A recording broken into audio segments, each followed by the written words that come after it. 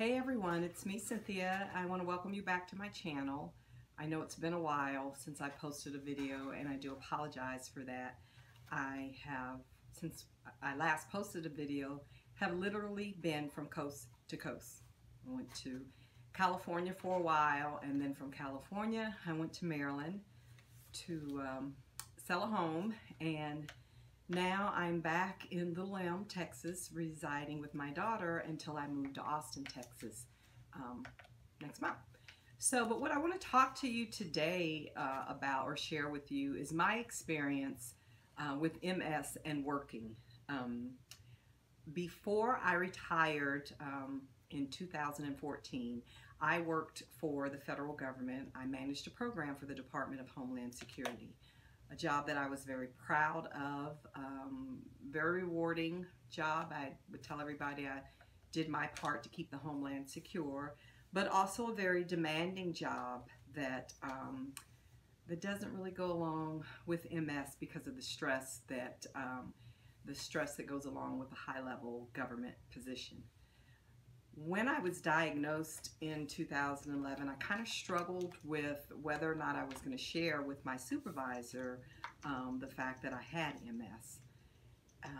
So after maybe a year, I did decide that I would share because I wanted to request accommodations because of my commute. I lived in a suburb of Maryland and traveled into the District of Columbia on a daily basis.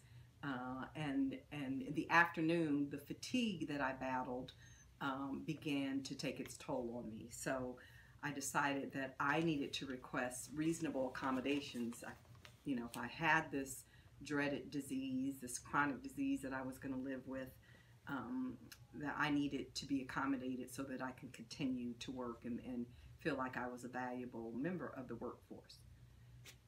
And it seems like that's when all the trouble started, because to me, management was ill-equipped to deal with someone who was living life with a chronic disease. I don't know about you, but I am sick and tired of people telling me how great I look. I know, and on the one hand, it's nice to know that you don't look busted and that you don't look sick, but on the other hand, you are still living with a disease and it affects you on a daily basis. I felt that management was ill-equipped to deal with and understand what I was dealing with on a daily basis in battling the MS. And it was the fatigue that was the biggest problem for me, because every afternoon I would just be exhausted and not able to really function like I should at a high level. So I did the research, and let me see, so I got my diagnosis in 2011. I retired in 2014, but I had to do it in steps. I had to first request accommodation, and I was working. I requested that I work from home first 2 days a week, and then I asked for 4 days a week. And even then, just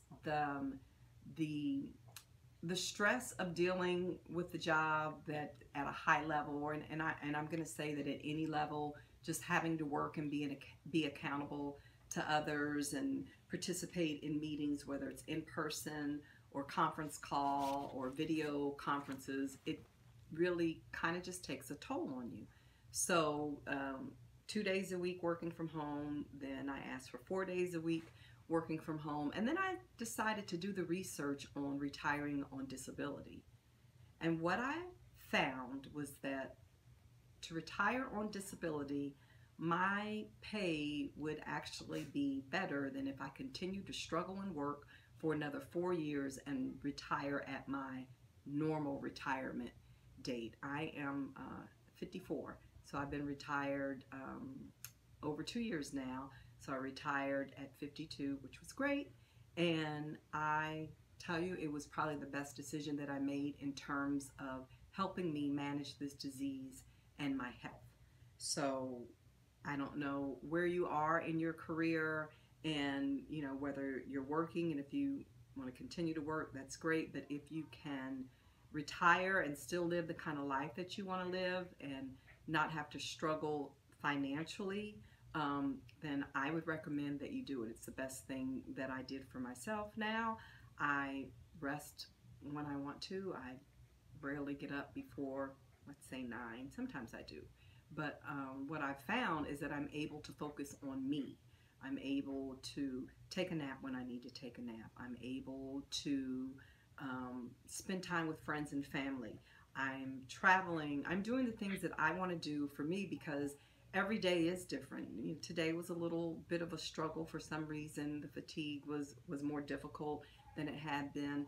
But as you know, living with MS, it can be challenging. Every day is going to be a different day. So if you are struggling with a decision on whether or not you're going to continue to work, if you can retire on disability, I say do the research and do it. And this isn't for me Social Security disability, it is my pension. I retired a little bit early, but Social Security disability is an option as well. And for me, once I did the math, it was better for me.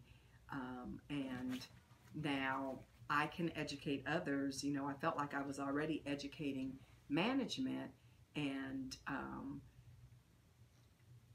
teaching them about the Americans with Disability Act and reasonable accommodations. That was very frustrating and disappointing for me because I feel like managers, and I was a manager myself, you should know these things so that you can accommodate your employees. If you're like me, and most of us, we want to work and we want to feel like we're having, you know, we have still a valuable place to go to work and that we are contributing in our jobs, our chosen careers, whatever it is that you might be doing.